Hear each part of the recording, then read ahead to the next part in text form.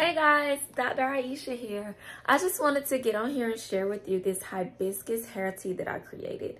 Now, I've been getting a lot of comments and questions about what to do to your hair during these winter months. It's so dry, and I feel you. I'm with you. That's why I created this. I've been battling dryness myself, but this has really been helping my hair to retain moisture. It's really good for hydration, and it's full of bioactive compounds that are good for follicular stimulation, strengthening your strands, and just promoting hair growth. So this is overall a really good option. It's very economical versus buying tons of products. You know, if you got your dried herbs at home, then you could do more than just make a hair tea. You could make a tea to drink. Share it with the family. It's packed with vitamin C, all of the vitamins, all the minerals.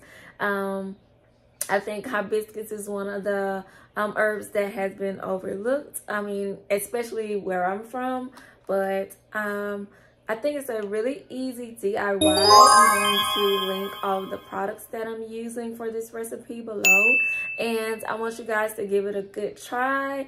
Let me know what you think about it.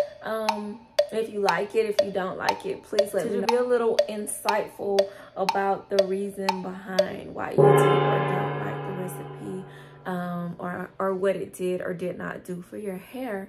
But yeah, and I hope you guys love it as much as I do. But anywho, let's get to the recipe.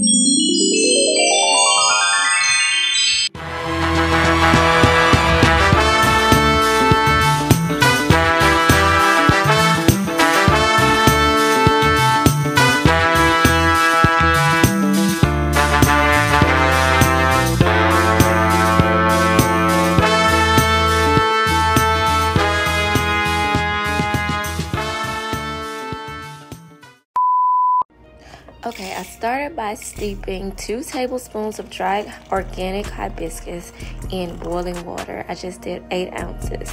I let it steep for about 3 hours. You don't have to wait 3 hours, but at least let it cool down. Now I'm just adding in some distilled water. I took it up to 150 milliliters. Make sure you waste a little. Using distilled water will heighten the quality of your product and help with preservation. And now I'm just adding in 1 tablespoon of vegetable glycerin.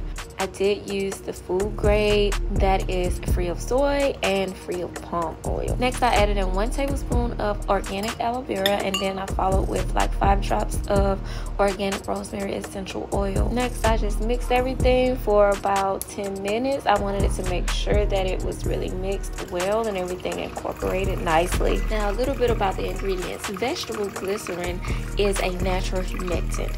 It attracts and retains moisture, meaning that it attracts moisture from the environment and supports your hair in retaining or holding that moisture. This one is also used as a natural preservative. It's a stabilizer and can be used as an auxiliary solvent in addition to water or alcohol. So this is just going to provide some extra shelf life to your product, which is something that we all want because we don't want to spend a whole bunch of time remaking things. Okay, so look at this cute strainer. So now it's time to strain the hibiscus tea and add it to the water. I ended up adding in just enough to bring up the volume to a little bit more than 250 milliliters. Now, aloe vera is also a humectant. It has mucopolysaccharides, amino acids, and zinc. These all aid in moisture retention. So it locked in the moisture while still attracting moisture from the air. So I continued this mixing process for about 10 more minutes, and that was it. Next, you'll see that I'm just going to add it into a fine misting spray bottle, and then it's ready to apply to your hair. You can store it in the fridge.